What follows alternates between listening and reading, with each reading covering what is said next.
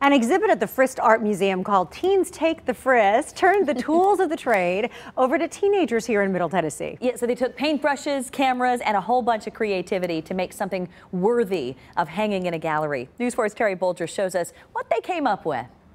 Young parents, do not underestimate your teenagers. While they may present themselves as stay-at-home, unconscious, couch potato slackers, there's clearly a lot going on in their minds. These pictures of their creations now hang at the Frist Art Museum, every one of them up for interpretation. With art, there's no right and no wrong. It all just is. Sometimes as simple as a 16-year-old dream, hoping his first car is a Dodge Charger, or for someone else, a Jeep Wrangler. 93-year-old Grandma Cookie, as she was known, is captured here in charcoal, no longer alive except in this painting. That red bird perfectly snapped when it looked like a stare down with the camera.